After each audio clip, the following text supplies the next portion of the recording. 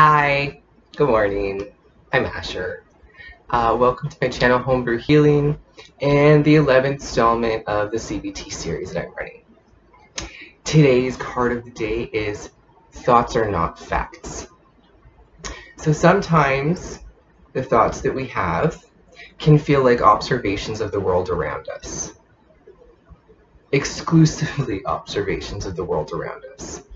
And because of that, thoughts like, I'm a failure, or I'm unlovable, can feel as real to us as thoughts like the sky is blue. However, it is important to keep in mind that thoughts are not always reflections of reality or observations, and they're often not factual. However, thoughts can kind of become our truths, and they do to a degree. Because in the same way that negative thought patterns can really contribute to our emotional responses and our overall worldview and perception of reality and the people around us, the thoughts that we have can, in a similar way, become our truths. I've gotten into this super corny practice of telling myself that I love myself every day, along with expressing gratitude when I wake up and go to sleep.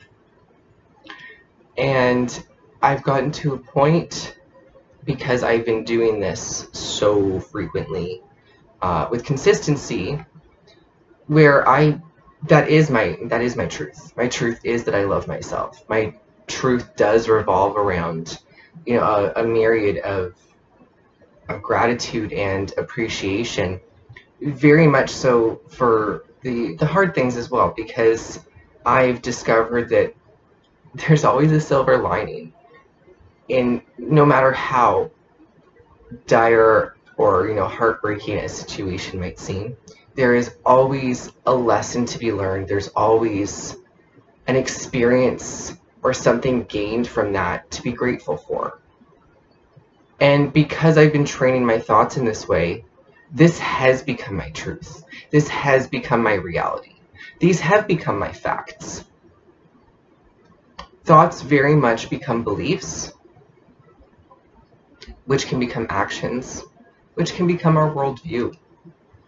If you are consistently telling yourself that you're not good enough, that you're pathetic, that you're not worthy, whether or not that is a factual thought, and I can guarantee it's not, because we are all human and we all make mistakes. We're all flawed, but we're all, incredibly resilient and beautiful and talented in our own ways as well.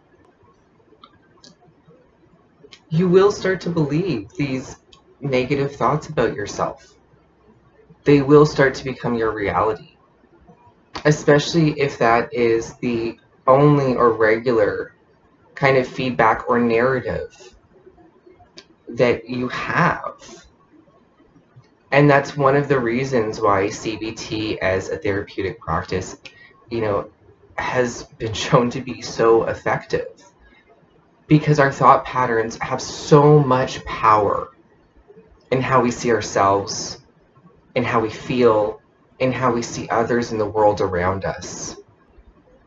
So for today, I do challenge and empower all of you to be on the lookout for any interpretations that you might be experiencing about yourself, others, or the world around you that may or may not be true. Try to bring an awareness to these thoughts and recognize that these are not necessarily facts, and that these might actually just be stories that your mind has created. Well, until tomorrow, folks, thanks for joining me. Ciao for now.